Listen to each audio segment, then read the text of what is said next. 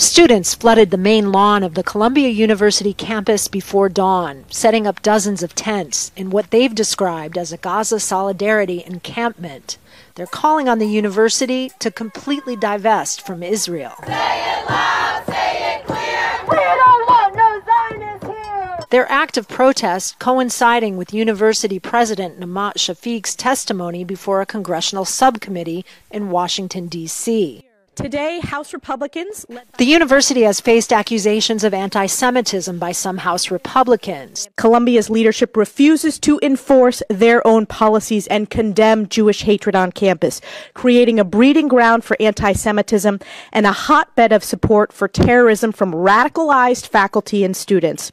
The university president said the vast majority of campus protests have been peaceful. Anti-Semitism has no place on our campus, and I am personally committed to doing everything I can to confront it directly.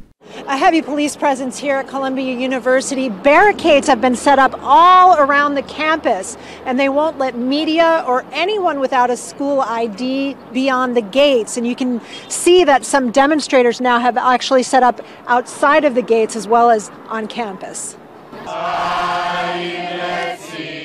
Like other colleges in the United States, Columbia has seen regular demonstrations, some in support of Israel. Free Palestine. But the loudest and most persistent have been protests calling for a ceasefire. Some Jewish students told us they feel threatened. Recognizing Palestinian suffering shouldn't negate Jewish suffering, but that's what we've seen. We've seen the dehumanization of Jews and Israelis on campus. But those who camped on the lawn Wednesday say they're the ones being harassed by the university.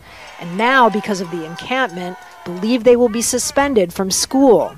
This young woman said she was afraid to give her name or show her face. I'm afraid that the university will punitively attack me for participating in the pro-Palestinian movement, as they have indiscriminately attacked students of all ethnicities, races, and faiths who support Palestinian liberation.